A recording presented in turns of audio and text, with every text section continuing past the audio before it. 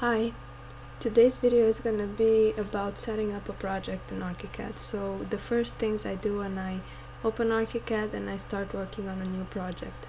So for now I'm going to treat this as if I'm starting to work on a new house. One of the first things I do is obviously set up the working units that you're going to use in ArchiCAD. So I go to Options, Project Preferences, Working Units. I like to work in meters, and I usually have 3 decimals. I find that is the best option for me. I'm gonna click OK. Also, I never use these elevations that are automatically generated within ArchiCAD, so I just select them and delete them. Okay.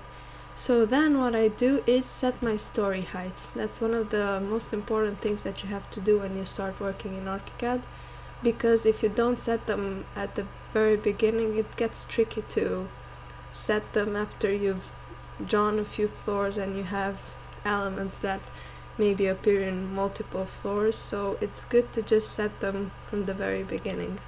So you go to Stories, right click and click on Story Settings. For this particular house, let's say I'm gonna have the ground floor and the second floor. So the ground floor for houses I usually do 2.8 meters, and for the second floor 2.8 meters as well. And let's say the last story I'm gonna put the roof on. So for this I'm just gonna do a bigger height. It's not gonna be 5 meters high, but I usually like to leave a bigger height here. So what I do next is add floors in between, so stories in between my main floors, where I usually do my slabs. So above the ground floor I'm gonna insert a story and I'm gonna say slabs over ground floor.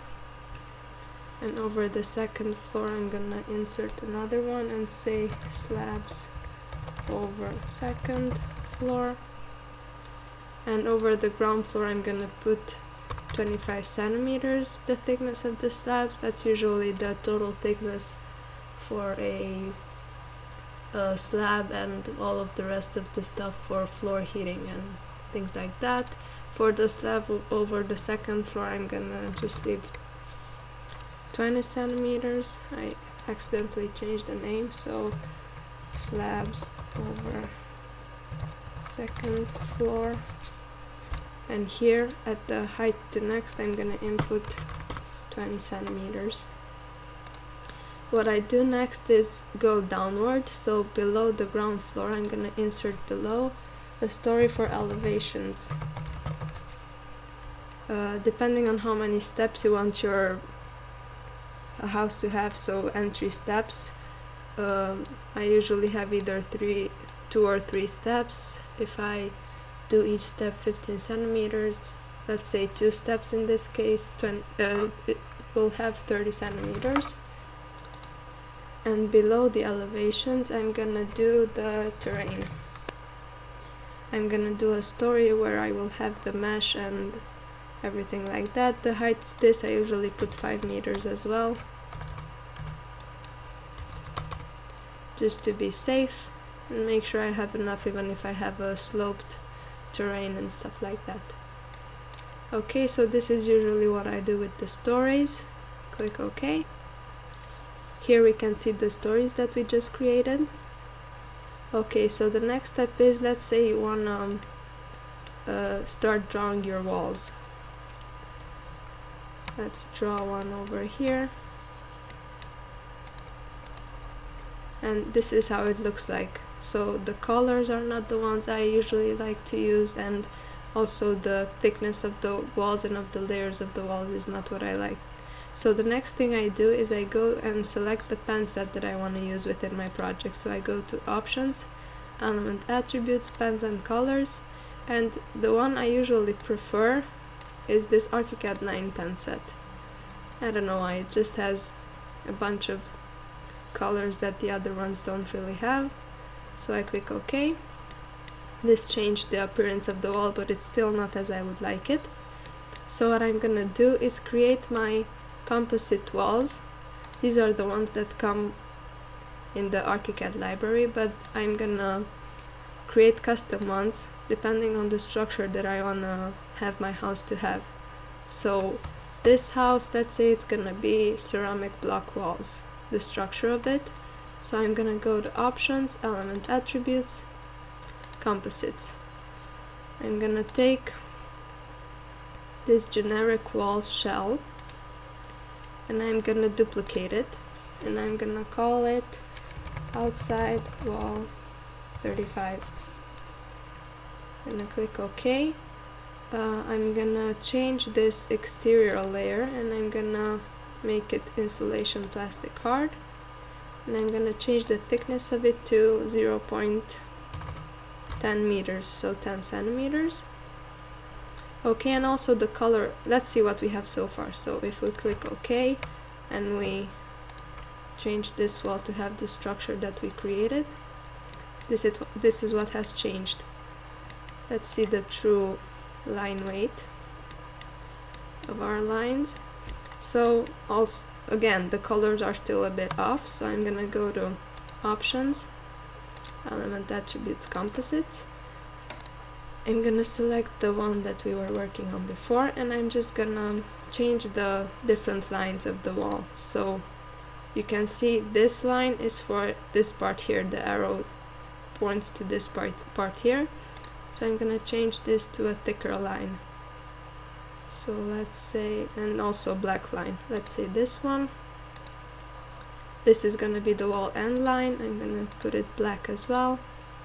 And this, you can see, is, so this is the end line. This is gonna be in between the two layers. I'm gonna do the thick line as well. And this is gonna be the end line for the insulation and the edge line for the insulation. So here I'm gonna use, if you are hovering over a pen, you can see the thickness of it. So one is 0.25 millimeters. For the main core of the wall, this is what I want to have, 0.25 millimeters. But for the rest of it I want, so for this and this, I want them to be a little bit more thin. So I'm gonna do this black one, which is, as you can see, 0.13 millimeters. If you look up there, when I hover over it, it's 0.13, and also this is gonna be 0.13. Okay, now it's starting to look a bit better, but it's still, the core is pink and here we have purple lines. So what I'm gonna do is also again open the composite that we were working on before, and we can see the materials: generic structural and insulation plastic hard. We go to our element attributes, building materials, and I'm gonna go to generic structural, and I'm gonna change here the color. I'm gonna put it to gray, and the fill type I'm gonna put foreground. Oh, okay, and before we close this, I'm gonna also change the insulation plastic hard type of fill. Here I'm gonna put bad insulation, and I'm gonna do the lines to be gray. And the fill orientation, I'm gonna leave it right now as it is, so that you know what so that you understand what I'm talking about later on. I'm gonna click OK, and as you can see, the fills have changed according to what we did before. But if I rotate this element, we can see that the fill doesn't look as well as it did before, because the fill orientation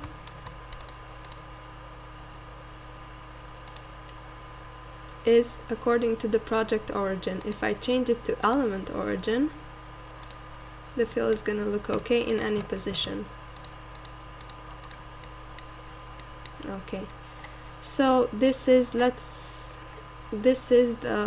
wall that we're going to use on the outside of our project. Let's create 2 more walls for the inside of the house, so non-insulated, and let's say 2 different thicknesses.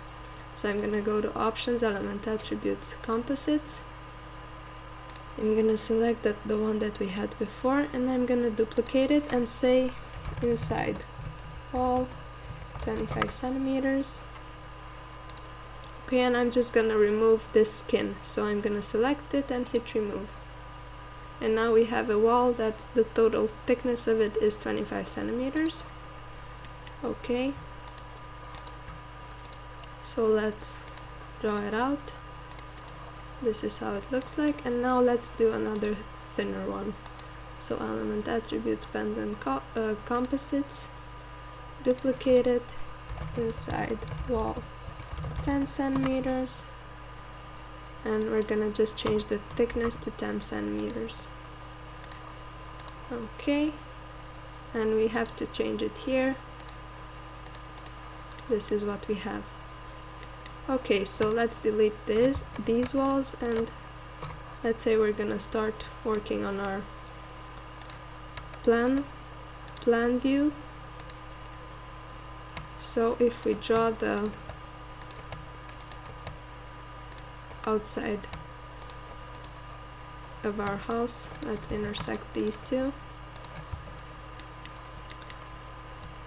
This is the inside wall 25. This is not what I wanted. I wanted the outside wall 33 centimeters. As you can see, the insulation is on the inside, which is not what we want. I'm gonna click over here to the reference line location, and I'm just gonna flip it, and now the insulation is correctly on the outside. Another thing that I want to change is the location of the reference line. If you can see, now it goes on the outer edge of the structural part of the wall.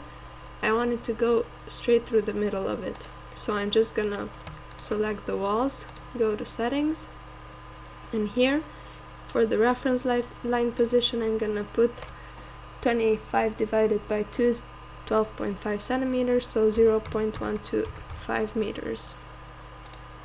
Okay, as you can see, the reference line goes through the middle of the core of the structural core of the wall. Okay, let's draw a few inside walls. So now I have the inside wall 25 centimeters selected. Let's change the reference line to this one as well, because normally I would like to go like this, but it doesn't intersect properly with this. I want it to be straight through the middle of this wall as well, so I'm gonna go to settings, 0.125 centimeters.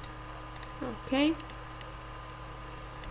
then let's draw, I don't know, this is just something that I'm drawing out just to show you some things. Let's say you wanna put in a door. So if we select the door tool and we put it in, we see that one of the annoying things is that the colors are all not appropriate. What I'm gonna do is I'm gonna edit a pen set so that whenever I do so, let's say I select a different type of door, this one, the colors are the same. So basically for all of the doors, if you want to change the colors, you have to go select each one of them and then edit the lines. So if you go to a door, to the settings, all parameters, and go to 2D representation, you have to change all of these lines, so 323, 103, 19, so that it would look okay. But what I'm gonna do is I'm in the pen set, I'm gonna change the colors of these pens so that from now on I don't have to change it for each and every door. So I'm gonna X out of this. So options, element attributes, pens and colors. Let's say the number 3, this is the number 3 pen, edit color. Let's do it black. 0.15 millimeters seems about right. Here I'm gonna edit the color as well, make it black, 0.15 millimeters. So this is number 3, number 23, and it was also number 19. So edit color, black, okay, 0.15 millimeters.